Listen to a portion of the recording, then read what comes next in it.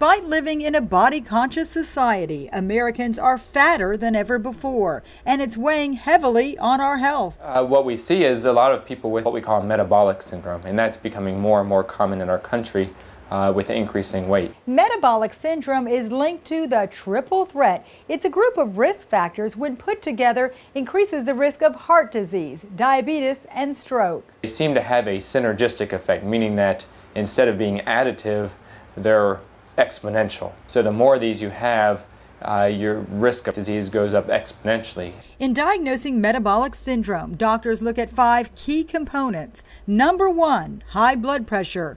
2, high fasting blood glucose.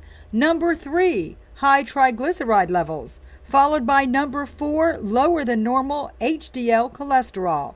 And finally, number 5, waist circumference, notably the apple-shaped physique. In patients with a normal waist size, their risk is still high, but if you increase the waist size, measure their abdominal girth, so it essentially bumps them up a risk category.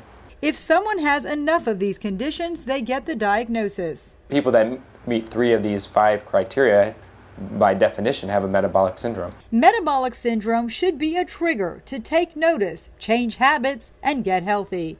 For Lee Memorial Health System, I'm Amy Osher.